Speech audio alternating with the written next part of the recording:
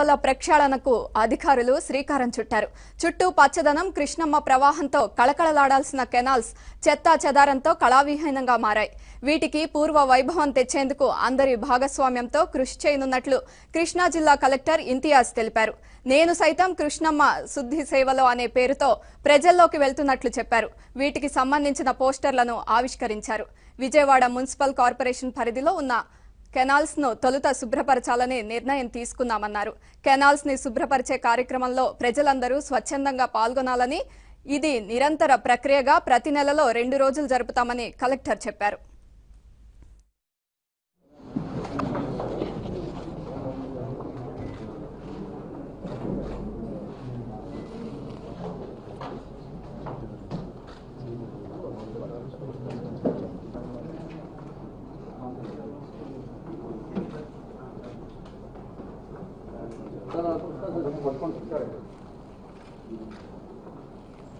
Sir,